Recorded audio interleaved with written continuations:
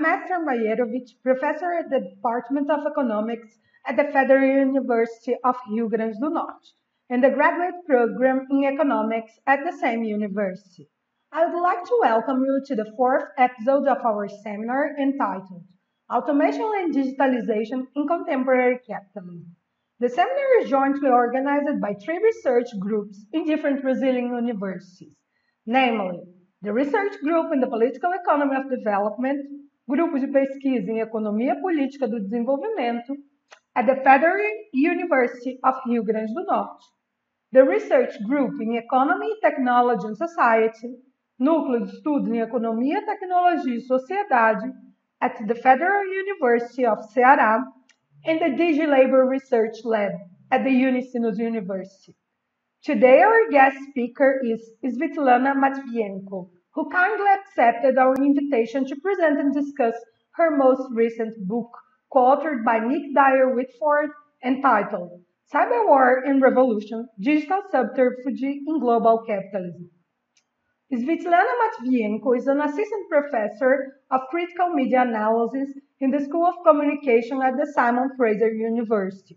She writes about practices of resistance and mobilization, digital militarism, dis and misinformation, internet story, cybernetics, psychoanalysis, posthumanism, the Soviet and the post-Soviet technopolitics, nuclear cultures, including the Chernobyl zone of exclusion.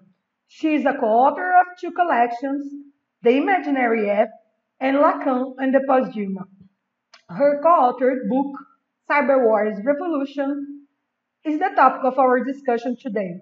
The book is a winner of the 2019 Book Award of the Science, Technology, and Art in International Relations section of the International Studies Association and of the Canadian Communication Association 2020 Gertrude J. Robinson Book Prize. So, we will start with Svitlana's presentation, and afterwards, we will have a Q&A session. So, Svitlana, thank you very much for being today with us, and you now have the floor. Thank you very much, Esther, for this kind presentation. And I want to thank all the organizers and everyone who is involved in supporting this event. And of course, I want to thank already to the audience and to your interest in this work. And I really look forward to this conversation. So at this moment, I would like to share my slides with you. So this presentation is based, of course, on the book. And I will tell you about some kind of major ideas there. But also, I will begin with the notion of cyber war, the notion that we, with my co-author Nick Dyer-Whitford, redefined in this book. But then I want to end with another notion that I'm trying to develop on the basis of this work in my forthcoming article. Okay, and this notion is communicative militarism. So I will lead you very slowly towards the end, where I will try to define and theorize this notion of communicative militarism. If you read the book, you probably remember how discussing the genealogy of cyber war, we find it quite interesting, but maybe not too surprising, that the notion of cyber war is not unrelated to kind of like this whole discussion of cyber world or presentation of cyber world in the pop culture. So and pop culture indeed really flourishes our imagination. And sometimes, as in this case, we could tell that even military imagination can be impacted in a certain way by certain sci-fi scenarios or certain political scenarios that come from fiction. So one of the kind of known sources that really draw attention to some potential new type of war in the cyberspace was a film, and actually it was a teenage movie, right? So a movie for teenagers made in the States in 1983, and that was a War Games. If you haven't seen that movie, so its topic was pretty kind of simple. So it's of course about the teenagers who broke into Pentagon system and were very close to kind of almost accidental starting of a war, of a world war. The story has it that some people from American government, including Reagan, were quite impacted by this whole idea, this potentiality. And some important American military defense programs that were focused on this new domain, cyber, were kind of developed with a new attention, with new funding, actually, basically after this movie. We cannot forget about William Gibson as well, who is a Canadian sci-fi writer, and his contribution is also very important because it is in his earlier work, in his 1982 short sci-fi story, which is a kind of remain really unknown, didn't get that much attention, but that's where he actually first introduced the word cyberspace.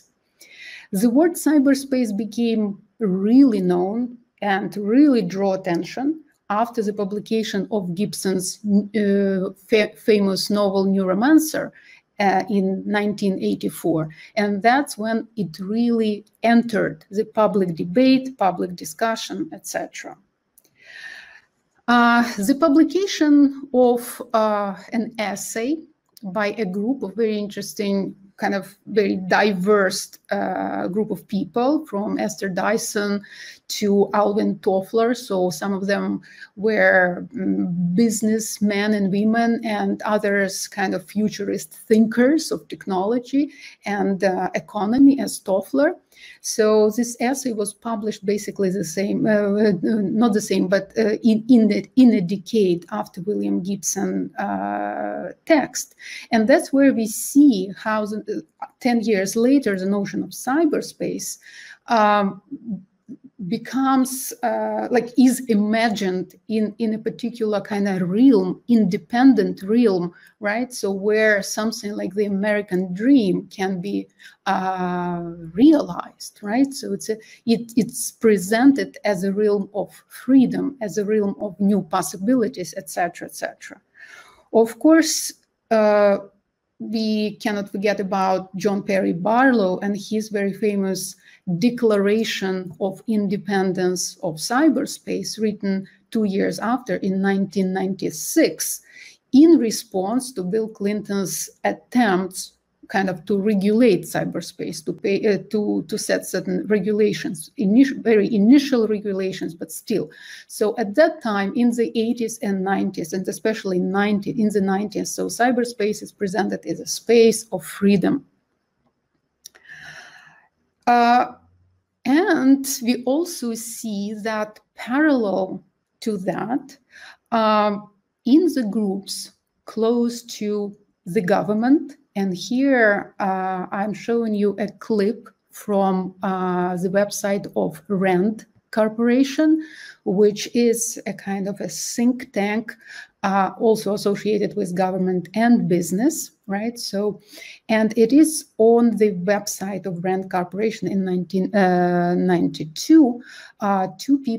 Two military analysts publish an article who really alerted everyone and presented a potential of something like cyber war, of some militarism in that kind of new realm as a real serious threat.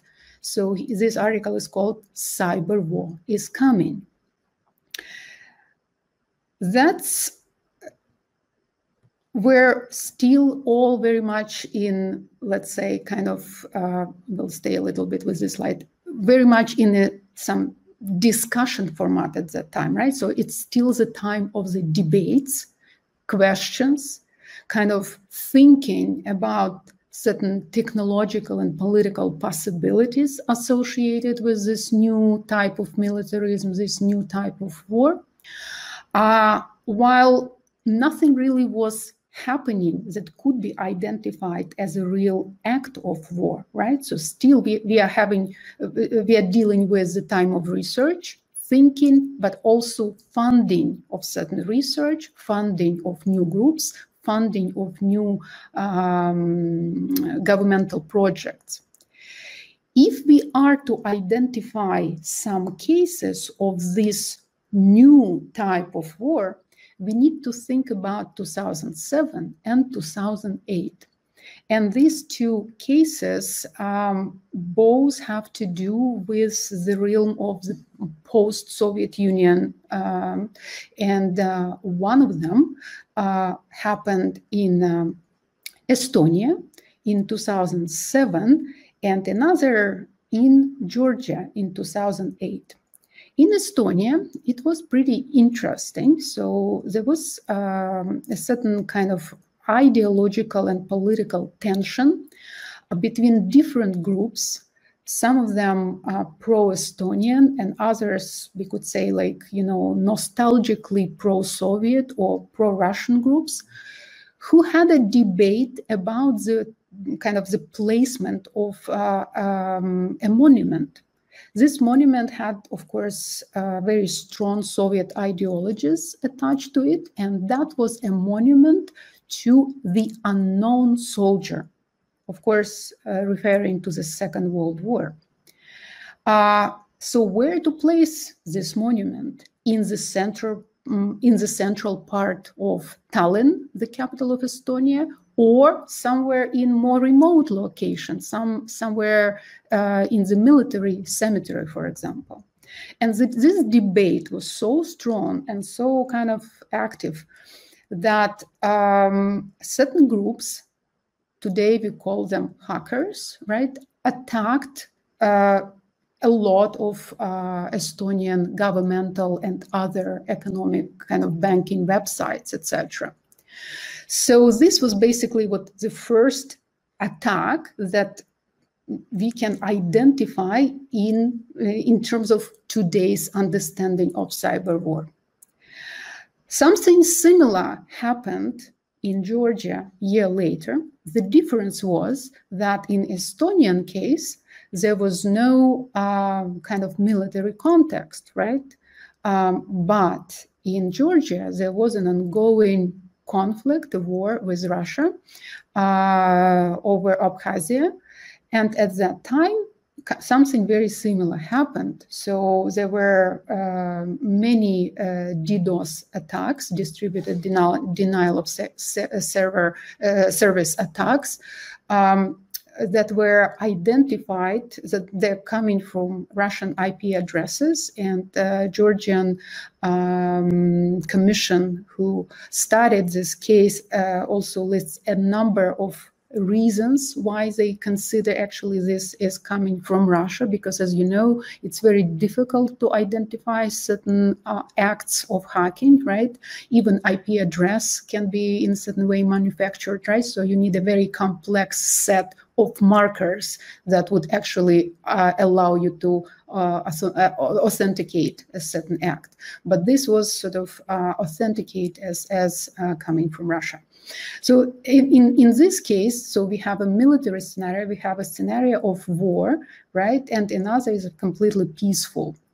And both things became kind of very important for today's understanding of cyber war, because it can explode in the center of war, right, in the context of war, or it can be completely unrelated to certain physical location of war and can happen in completely peaceful scenario.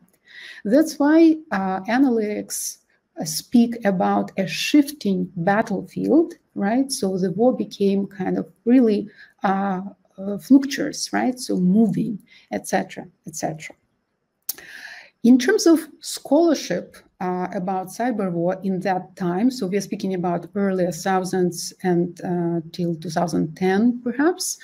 One of the first books was written by Richard Clarke, who was a security specialist and advisor on both Bush and Clinton administration.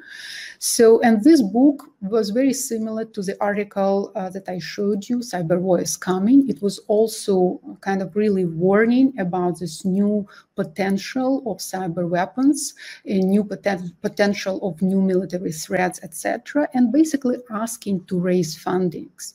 And of course, this book and the activity, the impact and influence of Richard Clarke himself, again, who was a close to the government of the United States figure, really did a job, and funding of all sort of research teams and even some sort of a cyber army really happened. Some years even later after this, Thomas Reed, a war scholar, wrote a book with a critique of this sort of gestures, and the book was called Cyber War Will Not Take Place, where he was precisely really worried by the fact that what this raising kind of paranoia about cyber war leads to financialization of certain projects, and in the certain way, of course, basically creation, right? So what you are afraid of, you actually create even more possibility for it to happen. And so that was a kind of the gesture that Thomas Reed was trying to make intellectually by critically writing about this, not that he completely denied such possibility. And finally, I mean, there were, of course, a little kind of more books, but still not so many addressing this topic. And one book that really was important, for example, for Nick and I, when we were working on this book, and very close to our kind of spirit and understanding of the events, that book was The Real Cyber War, written by Sean Powles and Michael Yablonsky. And that was the first book that actually drew attention to political economy of cyber war, and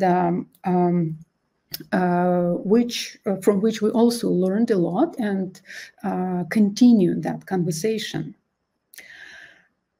When we speak about cyber war, when we research cyber war, everyone who does it knows that it's very difficult to talk to discuss, and of course, because it's very difficult to imagine and visualize. And here is a snapshot from Norse software, which is a computer program that allegedly allows you to see the real-time DDoS attacks coming from certain parts of the world to other parts of the world. It immediately lists the number of attacks, their destination, the country of origin, and all other things. And if you look at this map, you kind of don't see anything new, right? You still see almost kind of divided world. To use a little bit of meme language, we could say that because of this difficulty to talk about it and to visualize it, many narratives about cyber war fall into this so-called new Cold War paradigm, right? So when whether we want it or not, we kind of returned in this old framework and think about cyber war as basically something very similar to Cold War, to this divided world, and certain groups, certain parties fighting one another. However, it's very problematic, right? Because as we know, Cold War was very much ideological and economic, was based on the ideological and economic tension. Some groups socialist, some capitalist, right? So basically it was, we could say, maybe simplifying, it was the tension, the struggle between socialism and capitalism. However, today, right, this division cannot be drawn. And even such countries as China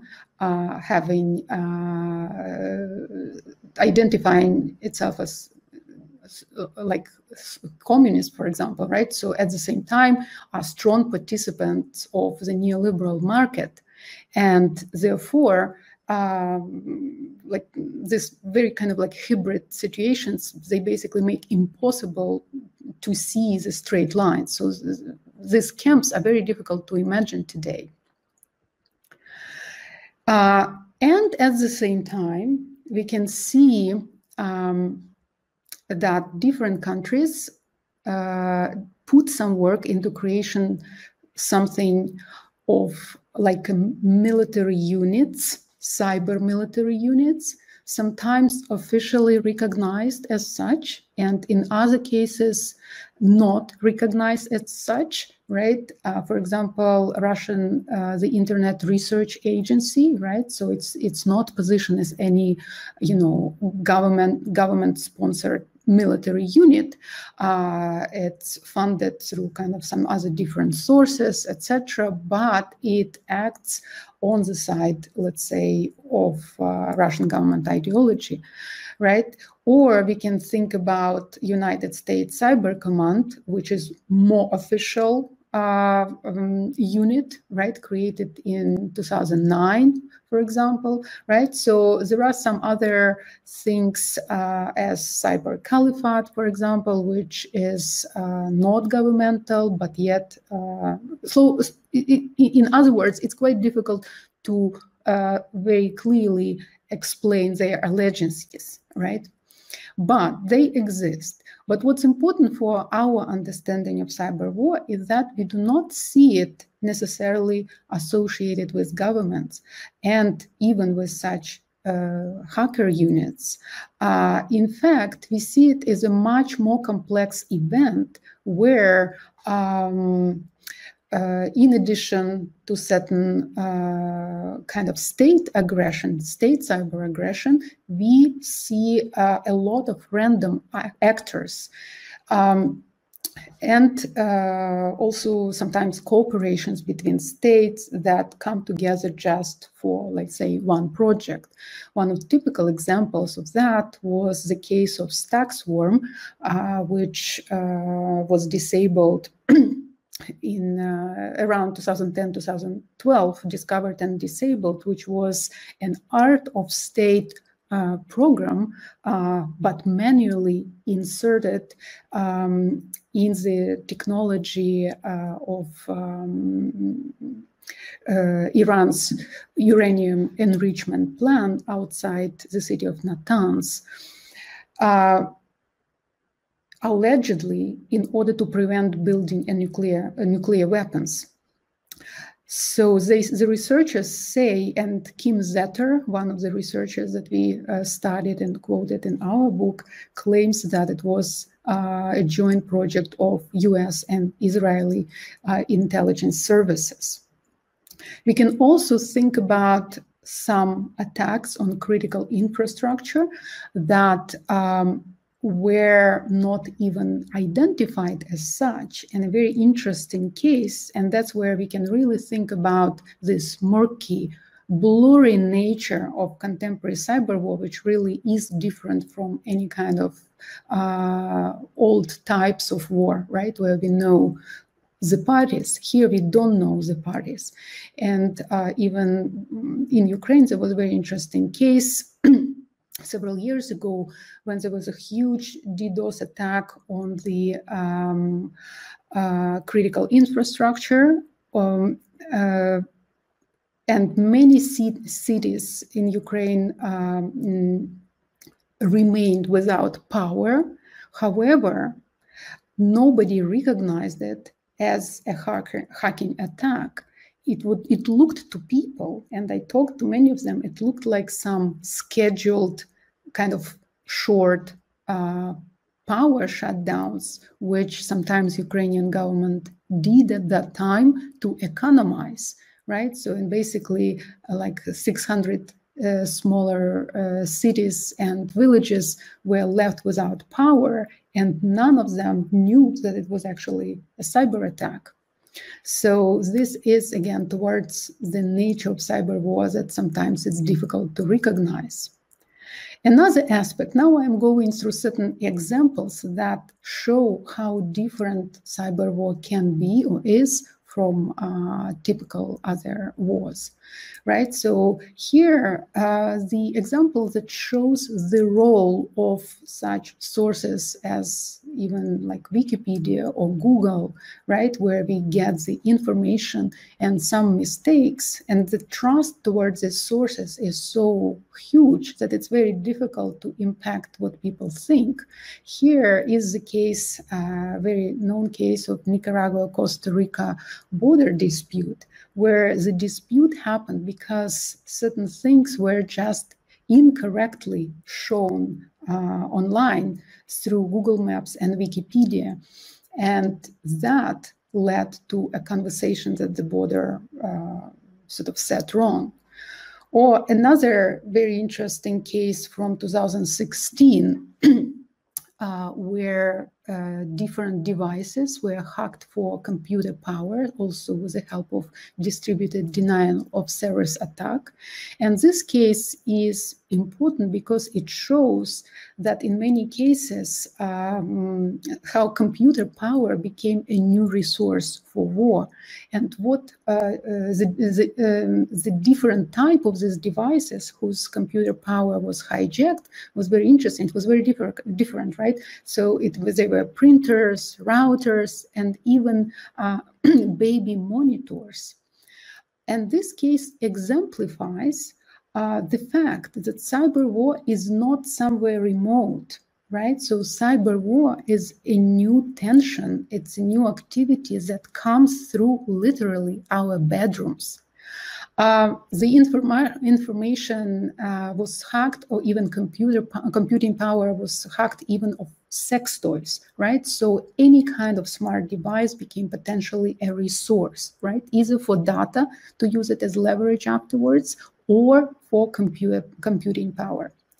So here I am referring to the work of Benjamin Bratton and his fantastic book, The Stack on Software and Sovereignty, where he identified, where he kind of was looking for a new way to speak about the architecture of the internet. And he, in this book, he defined certain layers, and that the internet is, in fact, kind of the relation between these different layers. The internet begins with the Earth as platform, as a physical platform with all its physical possibilities, capacities. Then there is cloud, city, internet address, particular interface, but then there is a user. User itself, herself or himself, is one of the layers of this very complex assemblage. What's interesting in this work, so this presentation of the internet is very impressive, and I really recommend looking at this if you haven't. But what's interesting about all this work is that he mentions only in passing on one tiny footnote that this whole idea of the internet as layered stack, that it comes from actually US military researchers. And there it was imagined as a tool for war.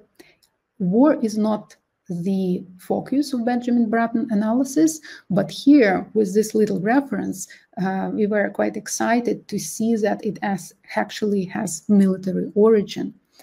And this slide might be familiar to you because it comes from those slides leaked by Edward Snowden.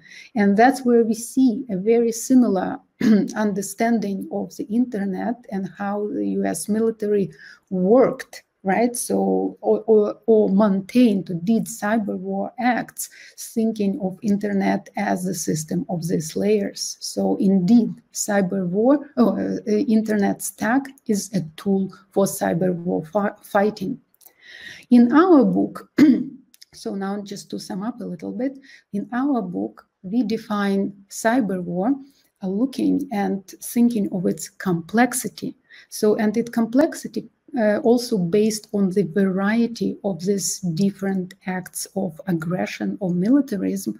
And some of them are extremely conscious and others are quite unconscious, and in many ways the user is involved in the acts of cyber war very often on quite unconscious level. So we say that acts typical for today's cyber war are different types of hacking, espionage, always, denial of service attacks that I gave a number of examples, critical infrastructure targeting malware, viral propaganda, and of course, online psychological warfare, changing people's opinions, and so on. And this new type of cyber war can be distinct from or preliminary to or simultaneous with other forms of hostility. So, for example, it can be linked to a particular act of militarism on the ground or not. It can be remote in time from this act, or it can precede it, or it can happen afterwards, right? So, but it's very important to very often see and search for a certain kinetic act of war. Very often it is there. Often, maybe not in the same time frame, but somehow there is a relation. What's also important, and this is even though, as you see how deeply in our book we engaged with the discussions and debates about new type of aggression that was already going on between security specialists and etc. So what was very important for us is to take this term from security specialist and give it a political economic framework. So in this sense, we offered our definition of cyber war as a manifestation of the recurrent technological revolutions by which capital periodically renews itself. And we know that all these technological revolutions really meant a lot for the rebooting of capital, right? So the role of the third industrial revolution, microelectronic revolution, computer revolution, information revolution, and of course, cybernetic revolution. Cybernetic revolution, as of course we have through discussions between cyberneticians about a possibility of this really complex assemblages of different nature, of different temporalities, of different localities, etc., that all can be collected together, assembled for a particular act of war, even they are located, excuse me, in different remote parts of the world.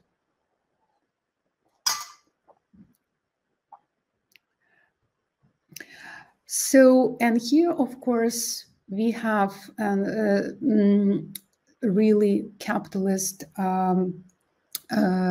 competition, right? So, for example, things like Facebook tried in India with free basics and access to the internet through Facebook, right? So controlling, so big companies become a huge important actors in cyber war. So now we are not speaking only about states, right? Even though states are involved, but big corporate entities are maybe even more active participants today in all these tensions, right? So if before the war could be between state, and today we think about sometimes state and a corporation, or a corporation, another corporation, and a random actor, right? So we have different groups. So we have like big entities, almost like state or corporate level, and we have like some sole hackers also participating in this.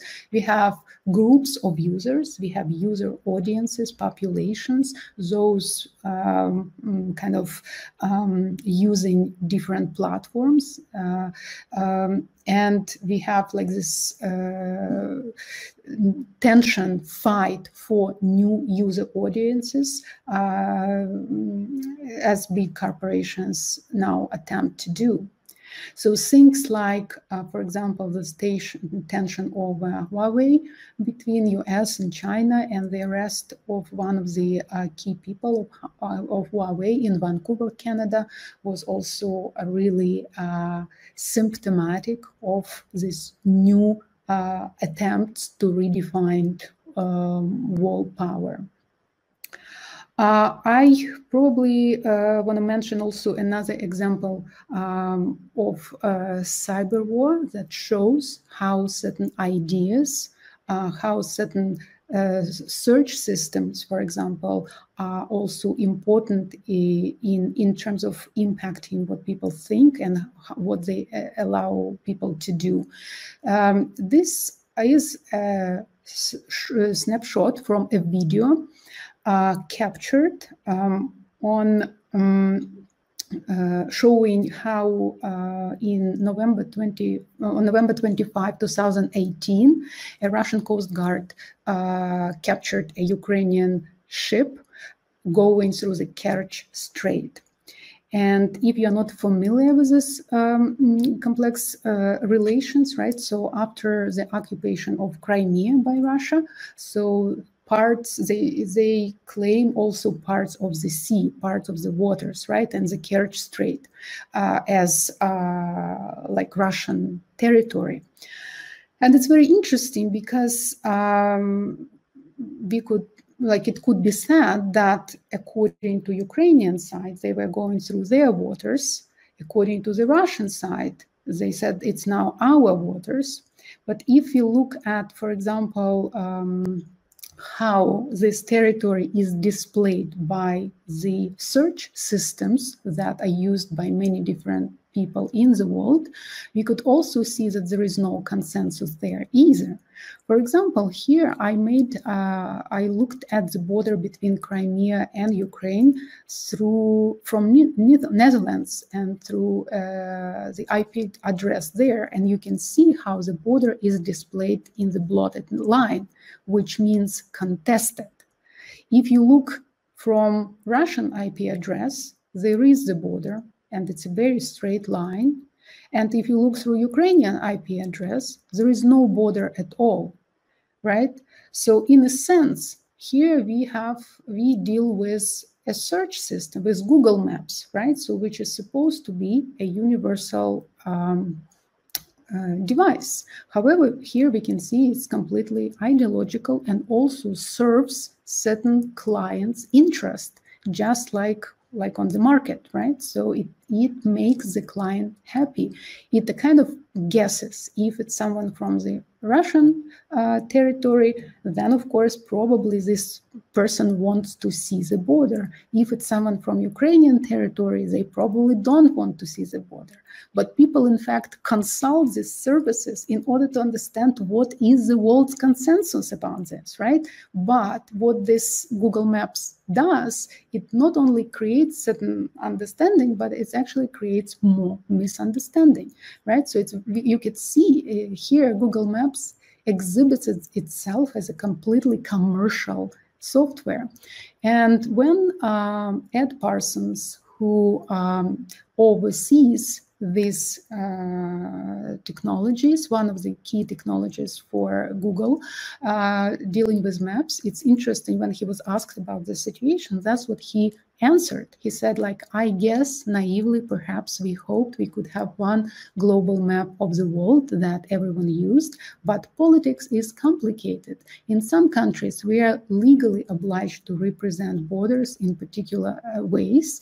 We want to represent the complexity of the world, and that sometimes leads us to these awkward situations, right? So in a sense, when people criticize Facebook or Google for contributing to production's so-called echo chambers, for just like it's done for like on commercial for commercial purposes, right? So to creating its own buyer, to creating a person with its own opinion, certain groups that facilitate certain opinions, to sell them certain ideas better, right? So we can see that it's true.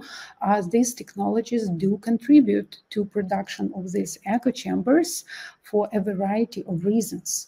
One of them, and the main of them, we think, is of course that they are commercial and they act as commercial. However, this commercial technology also are part of this entire cyber war complexity, this tension. And this particular example really leads me to this notion, and I will just end by shortly, briefly introducing the notion that I am trying to develop, building on the work of Jody Dean, American political economist who also wrote a lot about capitalism and communication, etc. So back in earlier 2000s, I believe it's in 2005, she published a fantastic article which is called Communicative Capitalism, Circulation and Foreclosure of Politics.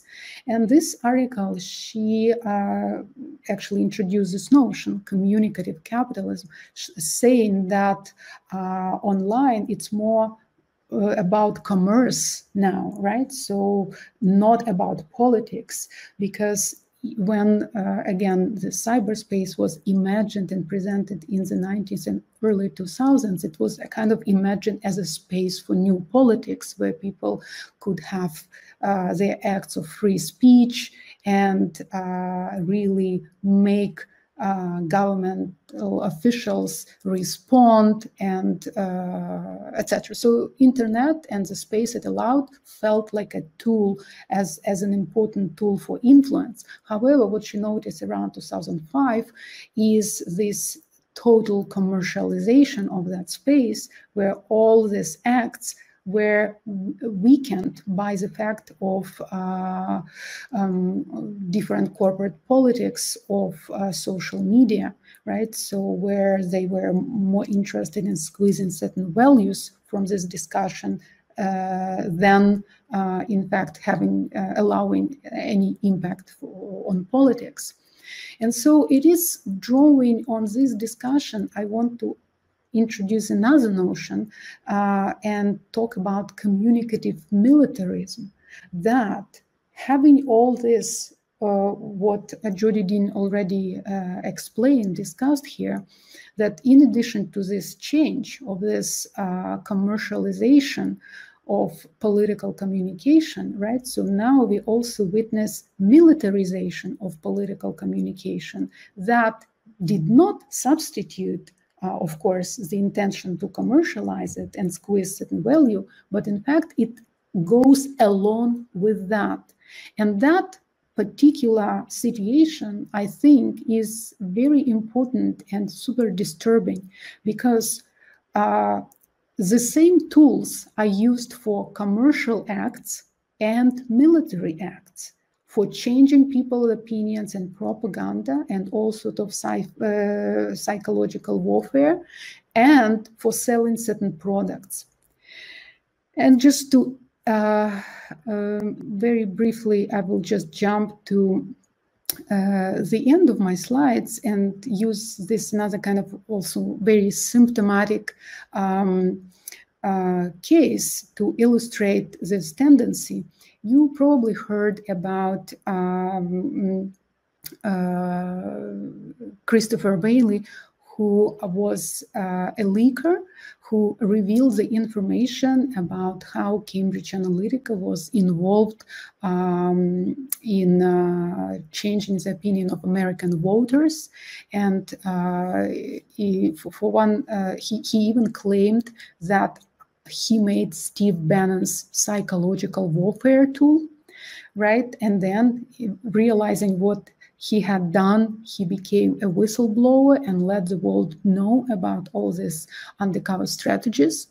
But what's interesting, after he presented the world all the situation and generated this very important discussion, we know that a couple of years ago, he was hired by H&M.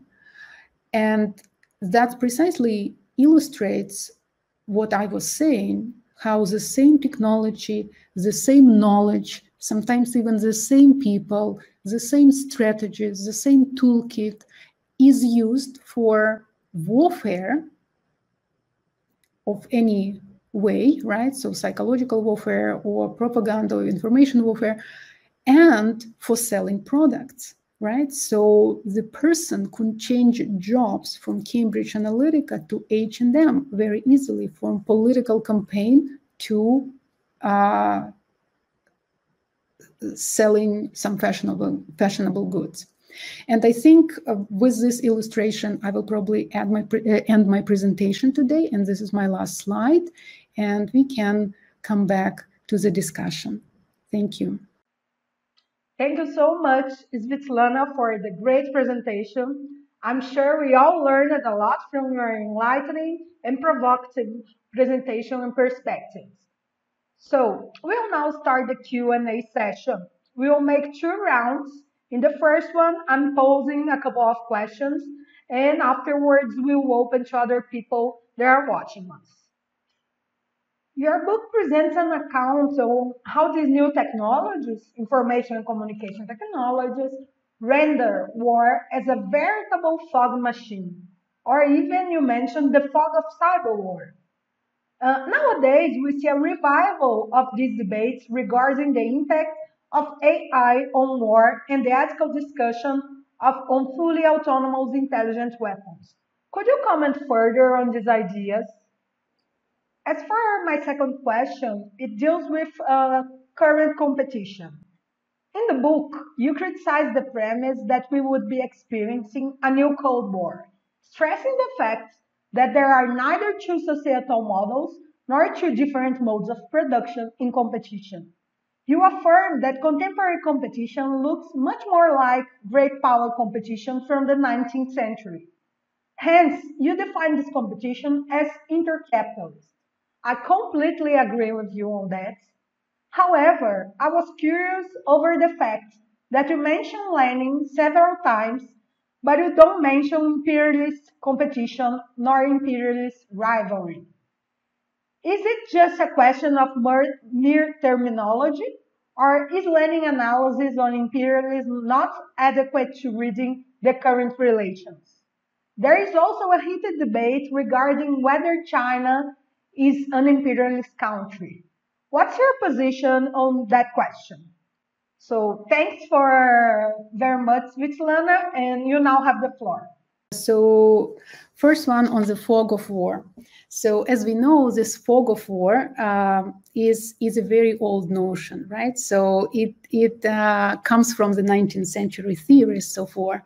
So, and it's interesting to see how with every update of militarisms and kind of war making, how new technology contributes to producing something as fog of war, right? So it's a very strategic and tactical in some ways way of misleading the enemy, right? So it's not, because very often we would think about like contemporary, right? So some people may say that some long time ago, when wars were announced and everything was so direct, right? So things were more visible than now, but it's not so. The fog of war is a very old strategy for misleading the enemy. And with cyber war, we were also trying to think about how the current technologies that are used in war making, in cyber warfare, also do something like fogging, producing more fog, right? Because today we also think and often talk about some kind of new opacity. Everything is transparent. But in fact, this fog of war can be strategically produced by certain groups, but it can also be random. And we need to understand that the high transparency that today's technology allows, right, for example, for surveillance and stuff like that, at the same time, we have situations when airplanes disappear and nobody knows when they are gone, right? So we are living in the age of kind of new opacity. That's one thing. But very correctly, you mentioned the role of AI technologies, etc. So in the new technologies of surveillance, in the new technologies of extraction, new value, right? So of matching and bringing new data together for different purposes, commercial or military. So we delegate a lot of this work to algorithms, to machines. And even as the technologies themselves speak about it, sometimes and oftentimes it is not very clear how certain assumptions are made by machine. So in this case, I think we even didn't speak much about that in the book, but already thinking after this book, looking at the new work that is now done on AI, for example, the most recent book published by Kate Crawford, The Atlas of AI, and etc. So all the researchers draw attention to how algorithms work as black boxes and what it means for certain, important acts and even such acts as cyber warfare. So what again want to say is that certain acts of war as a strategic planned misleading, misinformation, all different sort of capacity. Some of it is completely random and not planned. And there is something else that where people would like to have more transparency, but cannot at the moment have because algorithms work in a certain way. And these are very different types of production, of fog production, and they are all very typical. They all participate. They all create the complexity of cyber war as a certain distributed event.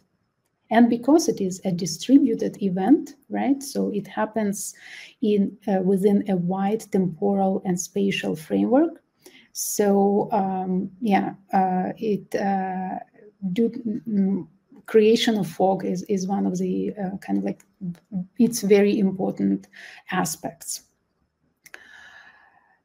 The second question was again, yes, about the new Cold War, so to speak, right, and potential for seeing old and new imperialisms. I think it is very important to continue to talk about new imperialisms today. Some cases, I think, still deserve more studying. And for example, this year, I'm studying a study group that will focus specifically on China and India to explore this particular question, because some of the situations that sometimes claimed as imperialist in China's action, I don't see so, and others I see. So I think it's very complex, and probably each case should be taken separately, and we have to see certain reasons what and how something is or is not imperialist. And China cases especially deserve a careful studying because of this huge discourse around China and opposition to China, right? So in a certain way, we are quite impacted to this opposition to China. And I want to kind of like break through certain narratives and work with Chinese scholars, Chinese researchers in China and in different parts of the world in order to understand the specifics of many different cases. And that's kind of like basically a new project. Another new project that I'm doing related to this is a book, a collection, which is called Cyber War Topology. And topology is that, of course, mathematical idea, mathematical area that studies figures that change their shape but preserve their properties. And looking at how technological configurations, new additions like 5G or something else transform what we see as very complex internet infrastructure, world internet infrastructure, right? So this infrastructure becomes more and more complex. So it has more and more pockets, more and more possibilities to hide or see something or whatnot, right? And it allows kind of for certain new ways for redistribution of the world power and control over the internet, when some countries may not be even aware that their internet or certain segments of their internet are controlled by some other groups, whether related to states or corporations or some other groups that are not related to neither states nor corporations, right? So what are these kind of ways of control, et cetera, et cetera? And here, when we study with a whole team that I have, the cyber war topology is one of the research streams in the Digital Democracies Institute at the School of Communication.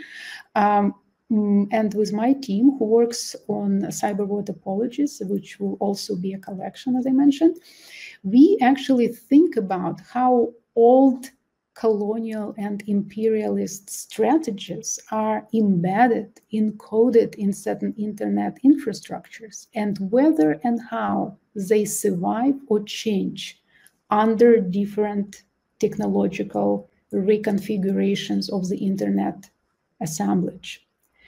And in many cases, what this strategy allows to keep the discussion about imperialism and even colonialism alive, because the internet is, again, a very complex infrastructure. And infrastructure is basically a palimpsest, right? So it's composed of different layers. One layer is embedded on another layer, right? So even when we got something like digital currencies, etc., they don't really hang in the air. They also are connected to very deep layers of the infrastructure. And technology is always manifestation of such things as colonialism, imperialism, etc. They inherit a lot from those times where they were developed. And even though the internet was developed in the 20th century, it is very much connected to the older infrastructures of telecommunication, railroads, and whatnot, right? That had very important imperial impact and imperial ideology. So, and still, let me kind of basically lead to a question to finalize my answer to your question. So it's still a question for us, because I think it's all ongoing research to identify the ways of how exactly colonial or imperial strategies are embedded and continue to act out within certain even high-tech technologies today, and how all these things also impact the relation between different countries, geopolitics, etc. Economies. Thank you, Svitlana, for your answers.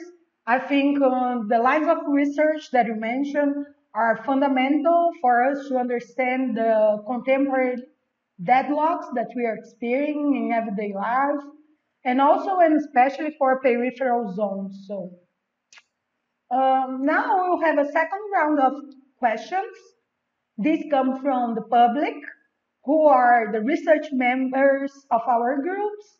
And we have a couple of questions we hear, and I'm gonna read them for you. Rodrigo Santaella, he says, in the pandemic, we have considerably increased the use, including in peripheral countries, of platforms for the exercise of labor functions, especially in education. This multiplies the quantity and quality of the data made available on the web. In the book, you mark 2005 with the emergence of Web 2.0 as a milestone in cyber war. In this context, could the contemporary pandemic be another milestone in terms of development of cyber wars tools and mechanisms? So this is Rodrigo's question. Now I have a couple of questions from Edemil from Paraná. He says, I would like to hear from you about the best theoretical methodological tools, in your view, on dealing with this so obscure issue of cyber war that tends to be, by nature, somehow conspirational. That is, how to better filter and work upon evidence on investigating this so sneaky issue.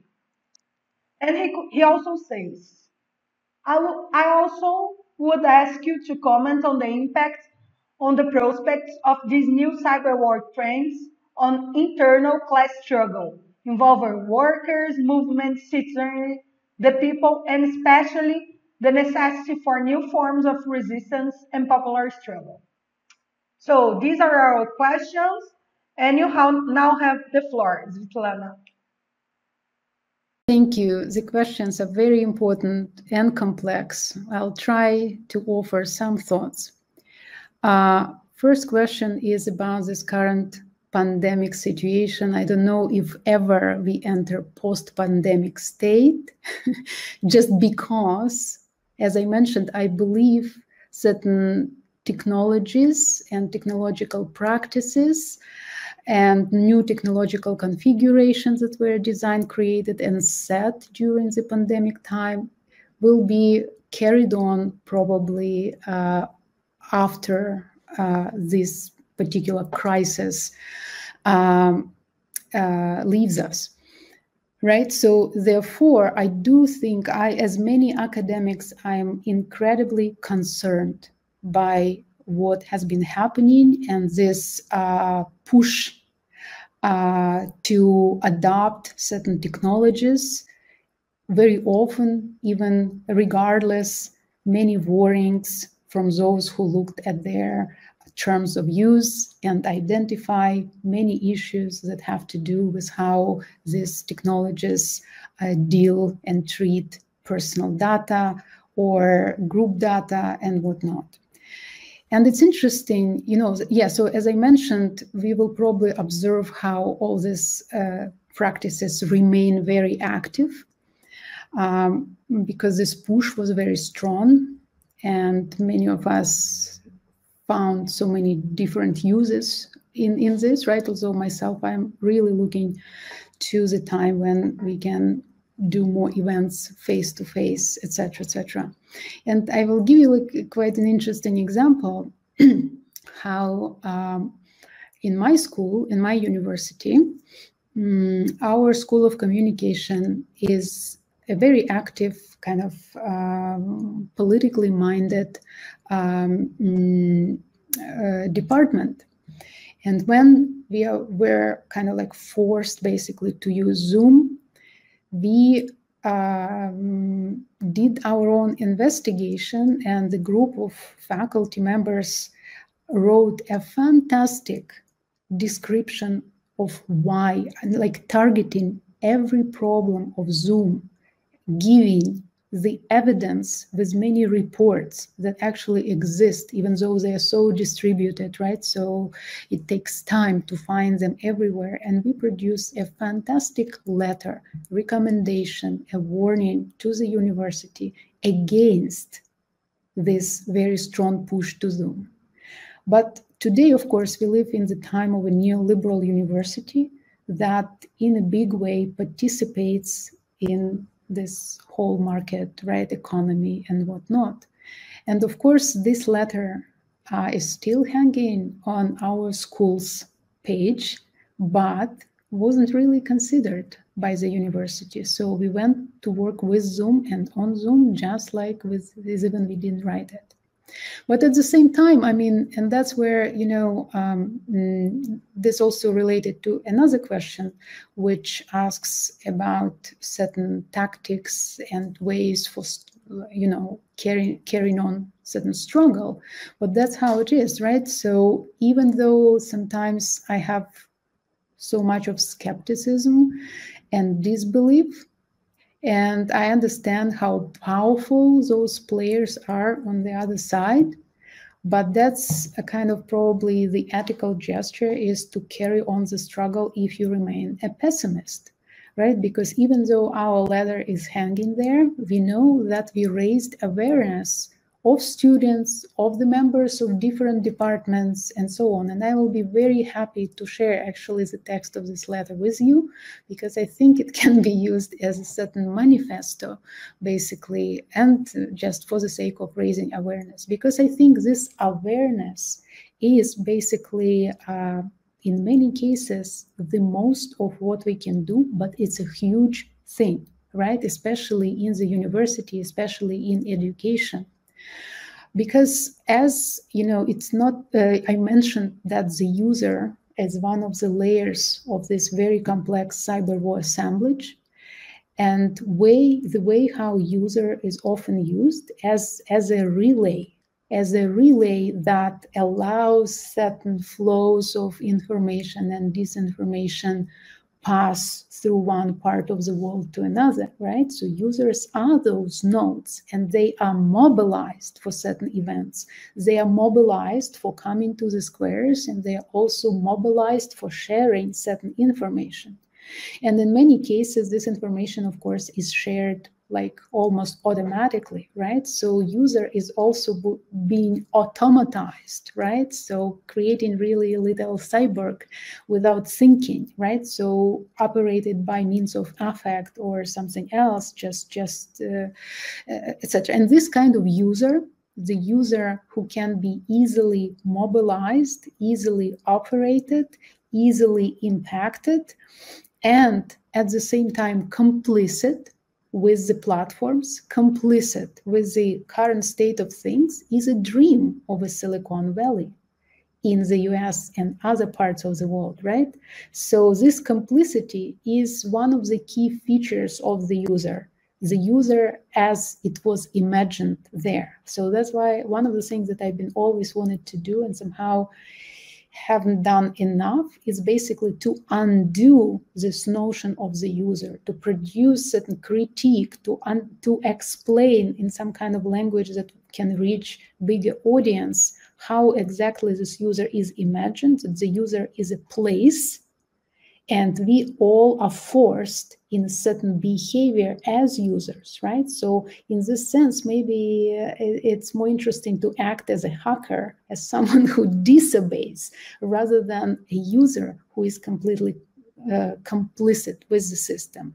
So I think that the major outcome, and that one of the most important things that we as educators, as people who study these things, right? So engaging with communities, local communities where we live, and just passing this message, right? So to explaining better how system works, that we all, and this user is, of course, right? So the user is not called worker, but that's, again, in response to another question, right? So that's why cyber war is always a class war, where user is an abused and exploited entity in many cases, not being even aware of that, right? So because the ideology of Silicon Valley tells always something about activity, tells a lot about power that these platforms give us, and so on and on, right? And we know, of course, a number of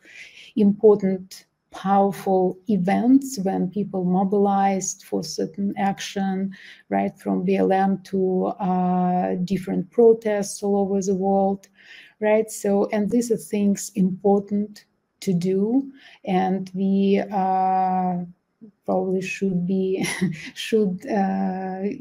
keep being engaged and etc. But at the same time, knowing of how the system works and knowing about system of protection is also very important, because we know even after each protest there are new ways of how the state finds new ways of controlling, arresting, following, and surveilling people. And there is another thing in the book that I think it is important to understand. It's about how governments appropriate certain strategies designed by active users, designed in the course of every protest, every so-called color revolution is associated with invention or disruption of certain platform, right? Or a combination of different technologies, etc. And that's how people easier mobilized or achieve certain tactical goal. But at the same time, we also see over and over again how governments very immediately learn from what protesters invented and hijack basically this new technology for their new parts of surveillance in a certain time. And it's very upsetting to see how ourselves, we sometimes give government new tool. And I don't know what is the way out here, right? So it's just basically probably learning more, opposing certain gestures, bringing awareness, and trying not to become complicit users who cannot survive mentally without Facebook, because we also know it's a psychological dependence, it's symptomatic, right? So to be a user means to have this dependence. So maybe we should, on our end, like each of us, learn how to keep a certain distance from technology that allows us, that makes us so dependent, and use this time for something else. That would be my answer to both questions. Thanks. Thank you, Svitlana, for your answers. So just to let you know, we are posting all written material associated with the seminar in the website of one of our research groups, with NETS. So all written materials, slides, and of course the letter will be posted on the NETS website, Núcleo de Economia, Tecnologia e Sociedade. We'll also post in the comments, we'll post the link for the letter, and we can also translate it to Portuguese and make available for our public. So since we had already two question and answer sessions, I'm going to pass to you for final considerations if you'd like to do so. I will just probably thank you all, and I just want to invite you to conversation, right? So, you know, Brazil is one of my big interests, right? So because I'm quite interested in the entire history of BRICS, and we constantly think about it in my little think tank with my colleagues, etc.